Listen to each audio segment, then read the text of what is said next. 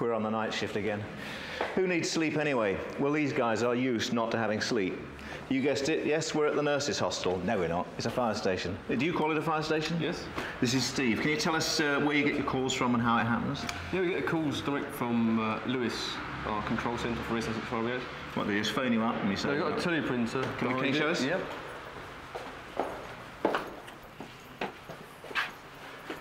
We get a general alert on the station, right. And then teleprinter operates similar to it is now. Has a bell rung? Yeah, there's a general alert. Thing and said, let's go and have a look at what's on the printout. It's a general alert.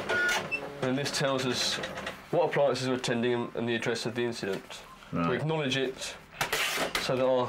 Is this actually deciding which appliance to send, or do you make that decision? No, the control centre in Lewis decides what appliances to send. Right, so they've already decided what kind of fire it is or what kind of call it's going to be. Yeah, do you call it a shout like they do on the television? Yeah, I'm afraid so, yeah. They prioritise the calls. Right, right. So are there any special instructions on this one that will say, you know, cat up tree, dustbin on fire, people involved, or what are the kind of what are the priorities you're looking for? Well, obviously, in a fire situation, it's persons reported, which deems that when the caller made the call, that there's people actually trapped within inside the building. Right. Or we get a road accident, person's trapped, and then ordinary fire calls. In this particular instance, it's fire alarms ringing on the 4th floor. Right, so what's your next step? You've got to get the guys down out of bed? Or? They're already out of bed, they get the alert at the same time as everybody else. So the moment the bell rang, they thought, oh, here we go.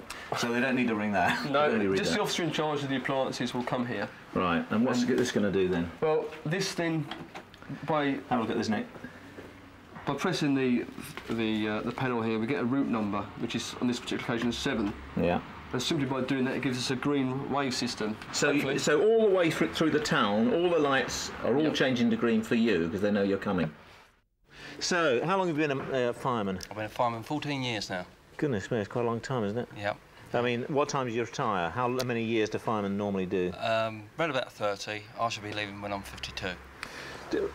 Are you married? No, I'm single.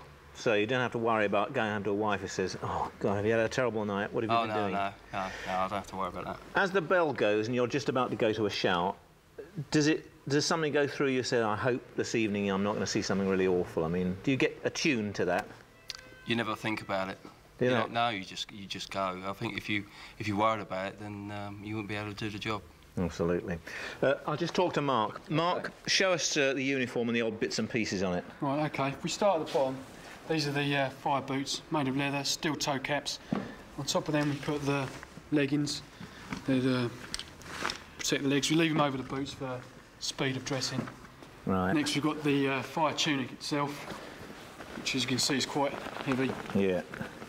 And I mean, is that a decision? You'd imagine that these would be much more of a waterproof kind of plasticky stuff, but that's actually a real solid fabric, isn't it? Yeah, you need the protection from fire as a primary thing. Right. So do you actually get soaked to the skin under this on bad nights? Yeah, you can do. You do? Yeah. And on top of that, finish it all off, is the helmet. Right, and what kind of loads will that take? Is that really... How tough is that? Could you stand on that and not cause any damage?